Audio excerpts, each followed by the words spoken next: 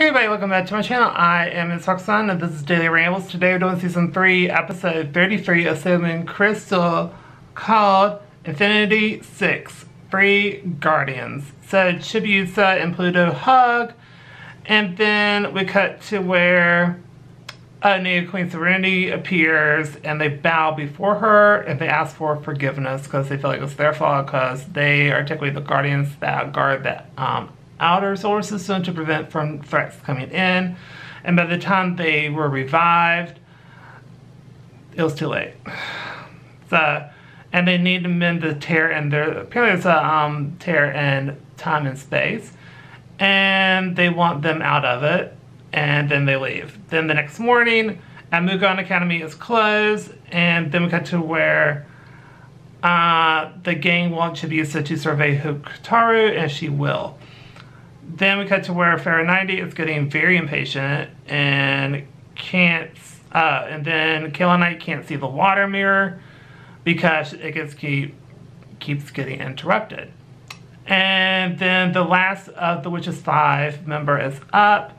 Then we cut to where Chibiusa and Hotaru are going to the movies. Then Hotaru is in surgery, so Chibiusa goes to her house when she doesn't show up. Then Chibiusa saw basically robotics from Hotaru and runs away. And like I said, she has a robotic arm / body, and Hotaru then gets really sad, and then she sees the guardians, and then she gets in really bad pain.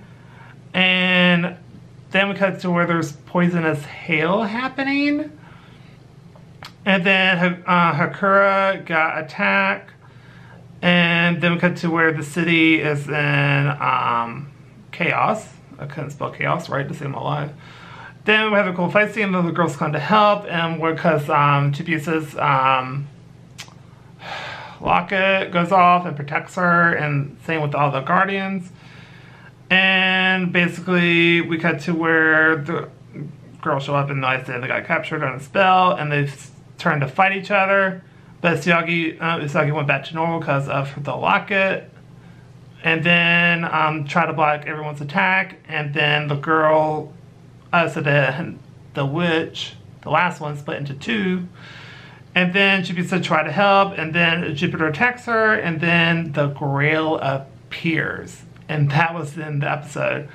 I really like this episode. I gave this A+. Let's see. Chibiusa was also starting to feel guilty about running away from Hotaru because like she didn't understand what was happening. So I get where she was coming from, why she ran away in the first place, because hello, that's weird and scary.